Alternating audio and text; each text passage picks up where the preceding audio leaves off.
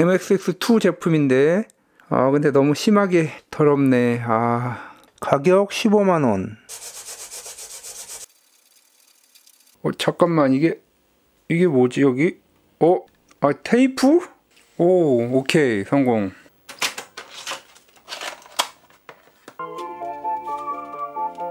야, 이 메탈 기어를 보니까 이 모니터 말고 방모로 한번 게임을 해보고 싶다. 야, 그래, 방모를 한번 구해보자.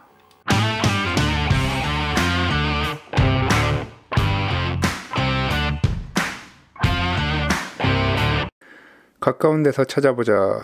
하자가 있는 정크. 붉은색이 출력이 안 돼. 색이 빠졌다. 좀 이게 정크긴 하네. 이게 색깔이 진짜 녹색으로 나오네.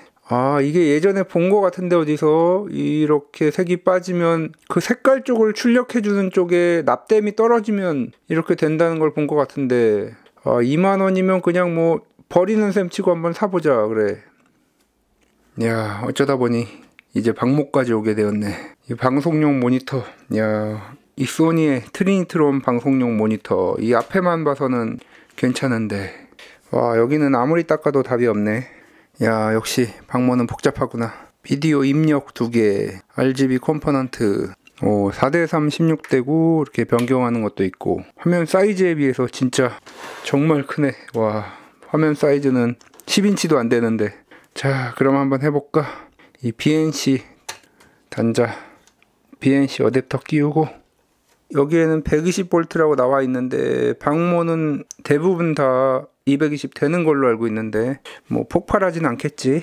집에 있는 트랜스가 45W 넘는 게 없으니까 되겠지 뭐.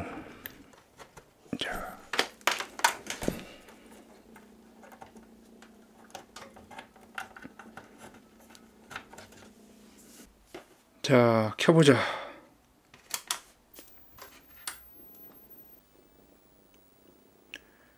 색깔이 뭔가 좀 이상하긴 하네. 이게 뭐지? 야, 이 색깔이,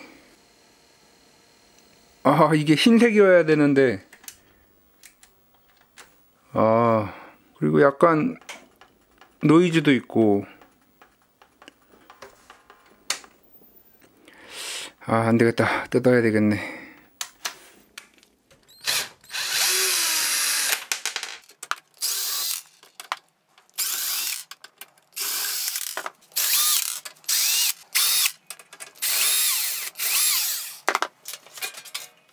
와, 안에 먼지.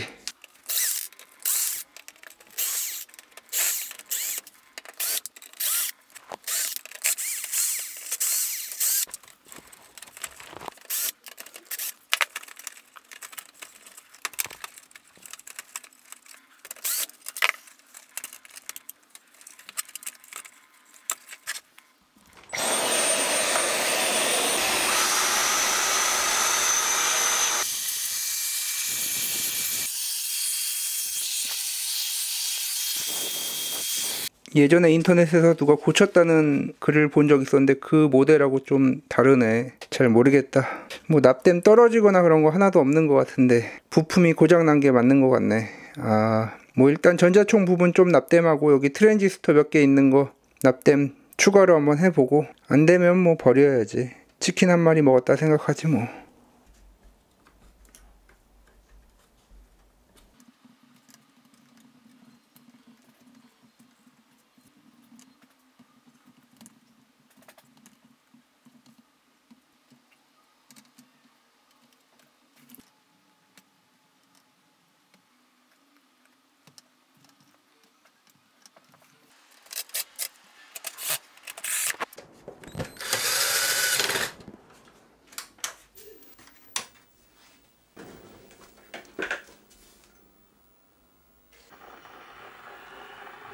안 되는구나.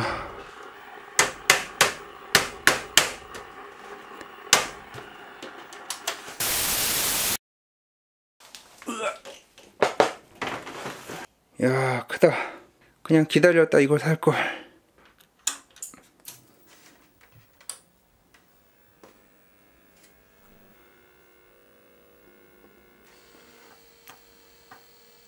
이야, 역시 뭔가 다르네.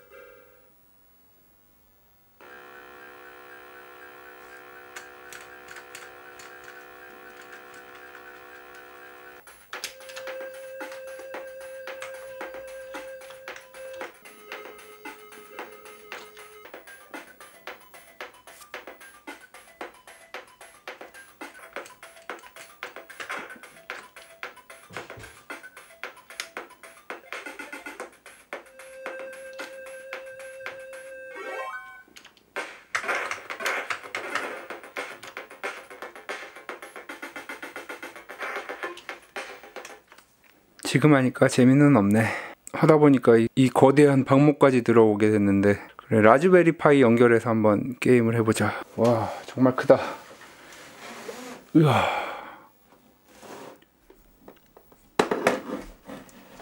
자, 지난번에 개조했던 메가드라이브 팩도 넣을 수 있고 라즈베리 파이도 되는 짝퉁 메가드라이브, 이걸로 한번 해봐야 되겠네. 메가드라이브 사운드가 좀 떨어지긴 하지만 어차피 화면 보려고 하는 거니까 일단 메가드라이브 소닉을 먼저 한번 해보자. 소닉 3.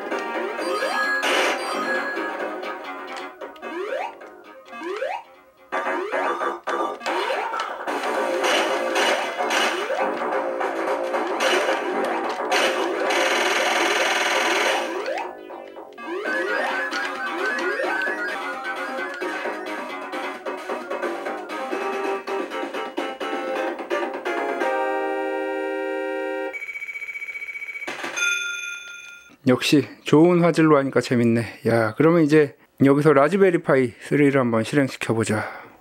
자, 라즈베리 파이에서 AV 케이블로 한번 해보자.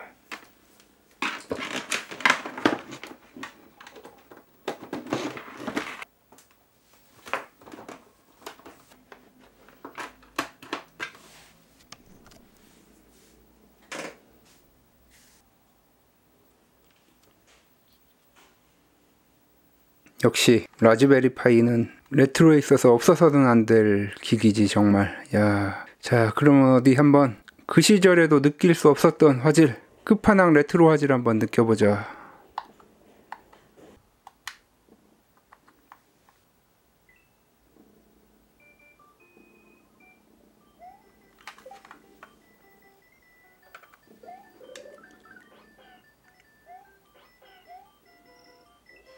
이래서 레트로 매니아들은 박모를 쓰는구나. 그것도 막 거의 100만원짜리 이런 박모를 쓰는 이유가 있었네. 이거는 20만원 정도에 구한 14인치인데 야, 100만원대 20인치 쓰는 이유가 있었네.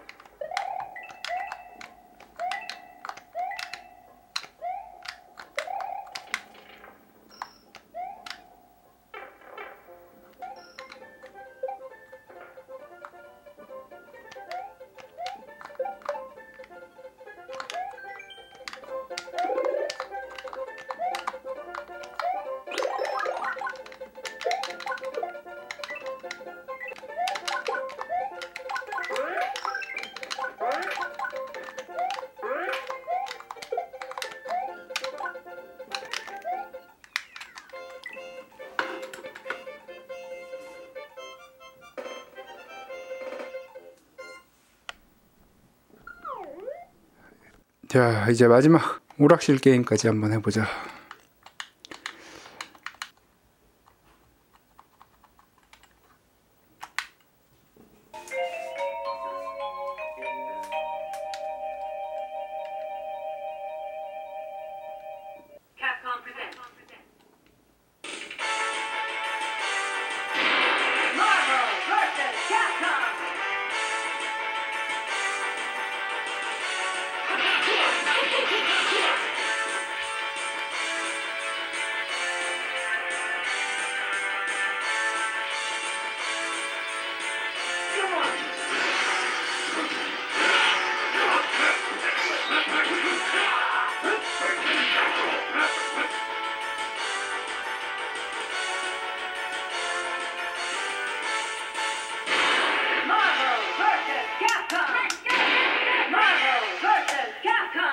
야, 데모 화면만 봐도 정말 박모산게 정말 보람이 있네. 야.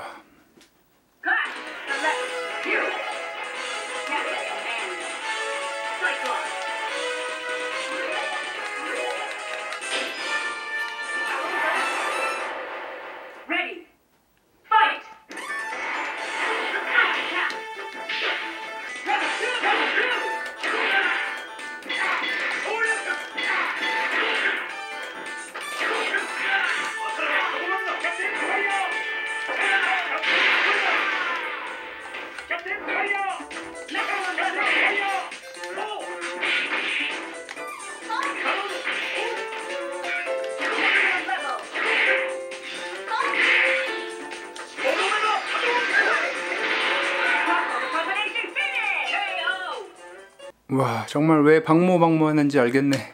그나저나 이것들을 어떻게 놔야 되나.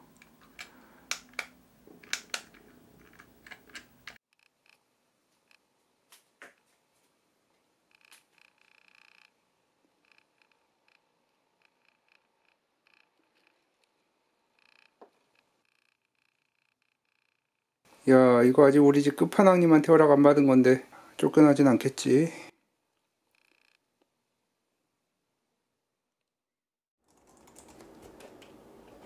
자, 이제 레트로 마지막 단계, 레트로 본고장을 가보자.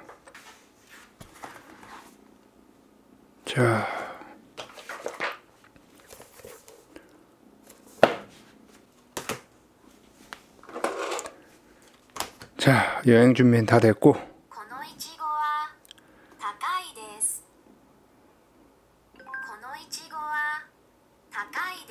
다카이 데스. 다카이 데스.